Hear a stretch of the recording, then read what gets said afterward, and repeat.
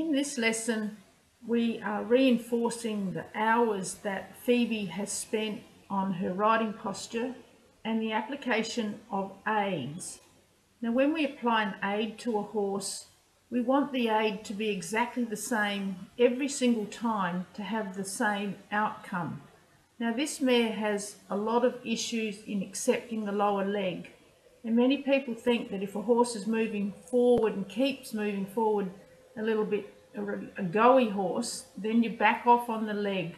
Well, my principles are you don't. You don't increase the leg, but the mare has to accept the lower leg or she'll never learn, because she'll always be fighting the lower leg. Now, Phoebe has spent hours training her core, training through the movement patterns that we use to specifically learn patterns of riding.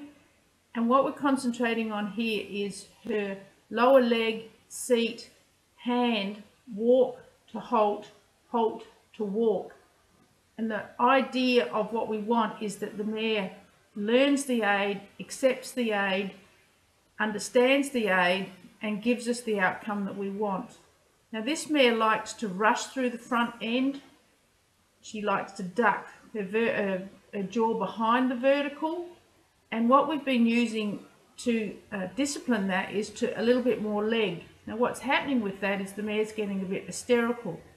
So what we've done in this lesson is just seat, leg, hand, reward when she doesn't duck, give her a little tap with the whip, just a reminder of stay forward of the vertical, stay forward, don't drop.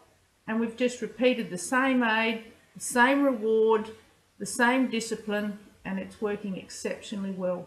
And we always finish off with true, long and low. True, long and low is the nose forward, not between the horse's leg. Phoebe has spent hours on her posture. We've also spent hours on understanding this mare's personality. We've now got a really talented rider training this mare long and low, slow and forward. And the outcome, I'm absolutely certain, is we're going to have a well-performed horse and rider.